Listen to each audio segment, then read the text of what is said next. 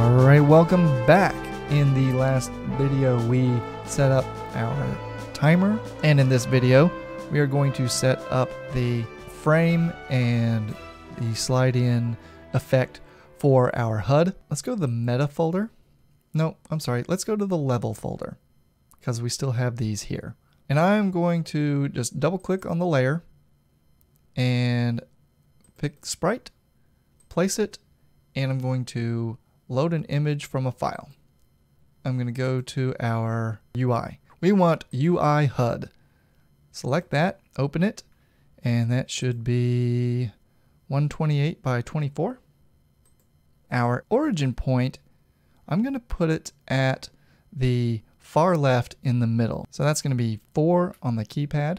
We don't need to worry about anything else. I'm going to exit out of that, and I'm going to rename this HUD underscore frame coins.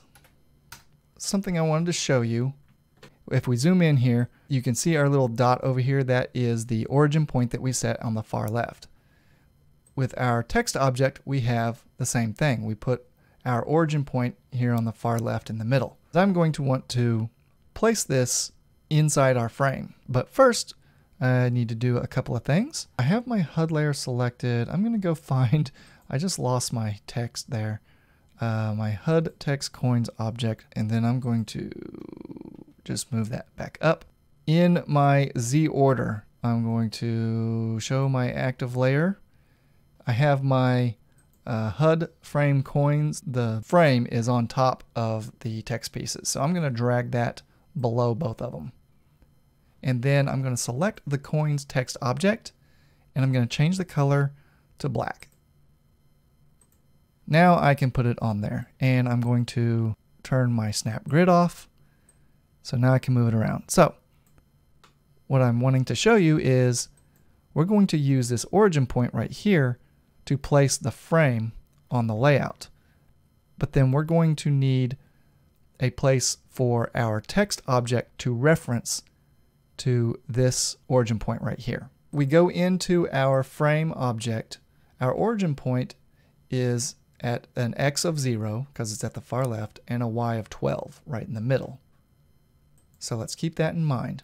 If I was right here with our text object, it would be the same thing, 0 and 12. But I want it to, and I'm eyeballing this right now, I want it to be somewhere, right about there. So our position on this layout says 32 and 64. So our X is 32. If I had my coin text object here, and it is, let's say it's 38, and this was 32, so we're going to go 6 pixels in, and then 64 is our Y, and this one will say it's 62. We'll go 2 down, so 6 in and 2 down, and we're going to place another origin point. So let's go into our frame, and let's right click over here and add a new image point. And I'm going to just type in 6, and I'm going to subtract 2 from that, so it'll be 10. And it puts our image point right about there. I think that's going to be in the wrong spot just by looking at it. So I'm going to move this down one more, or actually up one more, and I'm going to make that 8 instead of 6. So that moves it a little further in. I'm going to exit out of that, and we are going to test this out. Okay, so to do this, I'm going to need to delete both the frame and the text. So I'm going to go ahead and do that. I'm going to highlight both of them. I'm going to delete them. However, this is one of those situations where they do have to exist to keep all the properties that we set. So over here on our meta layout, I'm going to drag in our frame, and then I'm going to drag in HUD coins. And then I'm going to drag in our HUD time too, because we're going to need that, and we're going to be doing the same thing with it. I think we're going to want that to be black. So set the text color for HUD time to black as well. So just make sure on our meta layout we have our frame and our coins and our time. Now let's go into our functions, And let's right click and let's add a group and call this HUD slide in. I'm going to right click again and add a function, and I'm going to call this the same thing. It's going to be HUD slide in. If you notice, just so that it's readable, I put HUD in all caps, slide in all lowercase, and in all caps. I'm going to say OK on that. I'm going to drag this into our group, and I'm going to start creating these. It definitely depends on the order that we create these. So if I create the frame first and the text second, the text will go on top of the frame because it was created last. So let's do that. Add an action, system, create object, and let's choose our frame coins. And we want this to be on our HUD layer. And our X is going to be, I'm going to leave that at X 0 for X and Y for right now. And let's go back to our level 1. And in our little dotted line viewport here, we want to kind of get an idea of where we want these to be. I'm going to, just for reference, drag out the HUD frame again so that we have something to go by. I'm going to try to find a good spot for it. So if I have, we'll move him off. I'm going to say somewhere, I'm pretty close to the top. Let's say just an even 24 there. Okay. And then for the X position, I'll slide it over to, let's make that an even 26. Just make a copy of that for right now. Now remember, our origin point is still on the far left. I'm going to keep the same Y position of 24, and then our position, that actually looks pretty good. Let's make that an even, say 204. I think that's actually even. Okay, that's going to be at 204, and that one's at 26. So I'm going to delete that copy that we made. In fact, I'm going to delete that one as well. And then I'm going to delete our time text because we don't need any of that. So let's go back into our function. Now that we have some dimensions we can put in, I'll say the X is at 26 and the Y is at 24. And then I'm going to add an action, system, create object, and that object is going to be our text HUD coins, and the layer is the HUD layer, and our X position is going to be the origin point that we set up, or it's an image point that we set up on the frame. So let's type in the object name, which is HUD frame coins dot image point X, and in parentheses we're going to use image point 1. I'm going to copy that, I'm going to paste it here, and I'm going to change that X to a Y. Say done. And then I'm going to go into our start level function, and I'm going to call this function. So go to our add an action, go to our functions, and HUD slide in. And I'm going to move him up to, I think, right there. So we create, and we fade in, we zoom, we wait 0.7 seconds, and we start flashing the ready text. Then the HUD can slide in while we wait 2 seconds and wait for everything to get done doing what it's doing, and then it'll start counting. I think that's a good place for it. Let's go ahead and go to our level 1 layout and play. We zoom in, and there it is. If you saw, I will refresh this. It's not there, and then it creates it right about there. So what I'm going to do is make that slide in. So let's select our HUD frames coins object and go to the properties, edit behavior, add a new behavior, and select the tween behavior. And then let's do the same thing for our HUD coins. Select it, add a behavior, tween, And then let's do the same thing for our HUD time. Add a behavior and tween. Okay, back on our functions. Actually, let's go to our meta. I'm going to click on our HUD frame coins.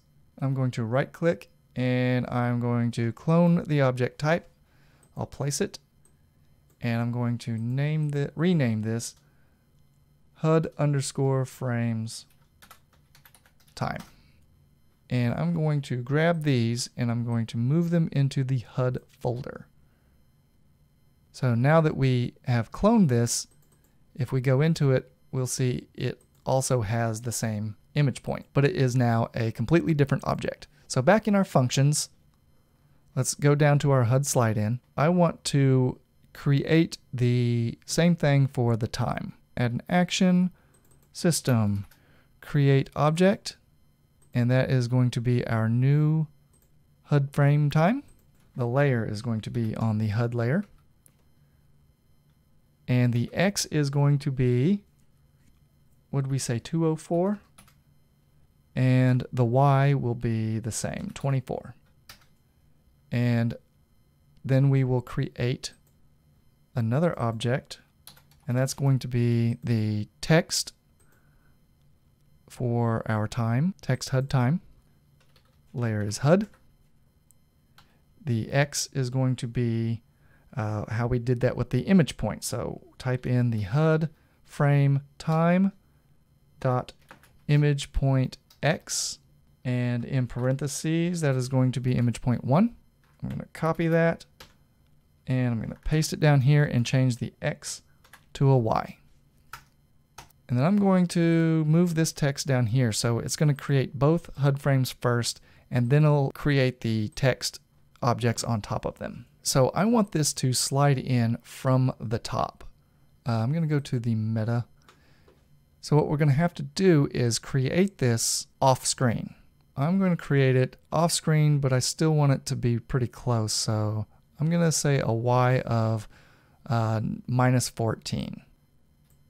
And then I'm going to tween that value to 24, which is where we have it set now. But instead of typing in 14, I'm going to create a parameter. So let's right click on our function and add parameter, and I'm going to call this Y position.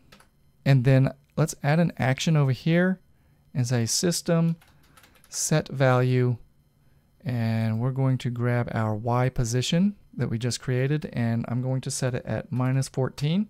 That way we can set this at a different location if we need to, and we don't have to go into each action to do it. So let's make sure we slide this to the top. That'll be the first thing we do, is set the Y position variable to -14. And then let's go into our HUD frames and change the Y position to Y position, the variable. And do that for both of them. There we go.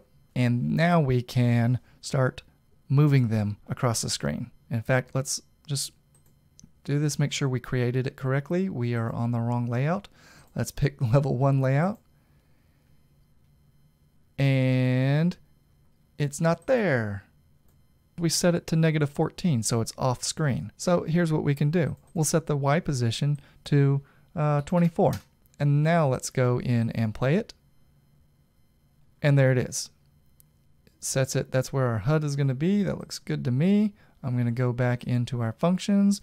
I'm going to set this back to -14 so that it's off screen, and then we'll start tweening it in. So let's add an action, go to our sprites, our HUD, and get our HUD frame coins, and then scroll down to tween one property, and that property is going to be the Y value, and the in value is going to be 24, and I want it to take, let's say, half a second to tween in.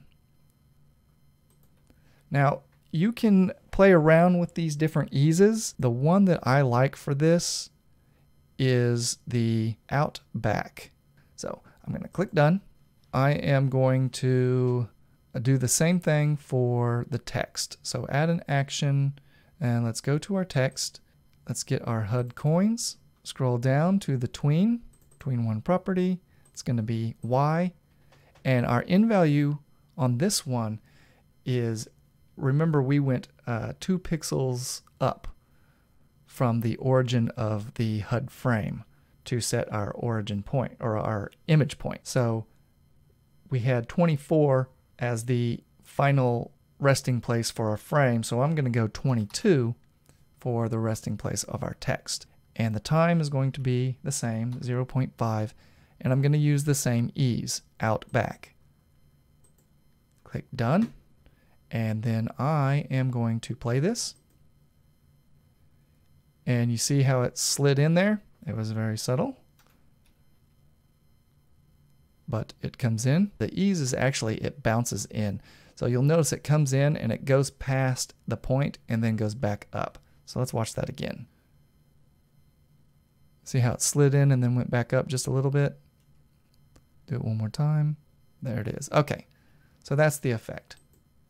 Now, what I'm going to do is I'm going to highlight both of these, and I'm going to copy them and paste them. So we have 2 copies of these actions. But I'm going to go into this one, and I'm going to hit R on the keyboard, and it's going to ask me what I want to replace the HUD frame time, or the HUD frame coins with, and that's the time one. So I'm going to choose that, and I'm going to do the same thing here with the text. And I'm going to choose the HUD time. We're only tweening the Y property, so that is all actually done. So let's go ahead and play it one more time. And there it is. It works perfectly. And then we die, and it fades out, starts over, slides back in. There we go. So you can play around with these, the values of all these to get them to slide in faster or slower, or a different ease, or to a different position if you want. Otherwise, we are done with the HUD for our level. All right, so from here, we will be making a new layout, and it will be for when we beat the level, when we reach the goal and we collect the diamond. It's going to send us to what I call the next menu, and it's just going to be a static menu that tells us what our score is, and we're going to calculate that score and display it, and then there's going to be a button that says next, and that's going to send us to the next level. So we will get into that in the next video. I will see you there, and don't forget to save.